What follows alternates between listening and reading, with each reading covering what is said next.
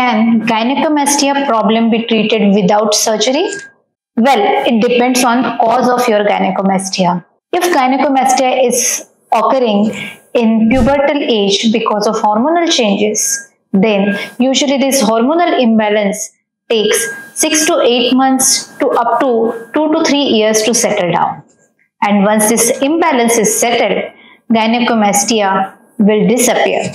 Similarly, if gynecomastia is occurring due to certain medications like your medicine for depression, anxiety, heart problem, blood pressure, or certain type of fungal infection medicine, then surely after stopping this medicine, gynecomastia will go away on its own. The next common cause is alcohol. If gynecomastia is due to excessive alcohol, stop taking alcohol. It will take care of your gynecomastia as well.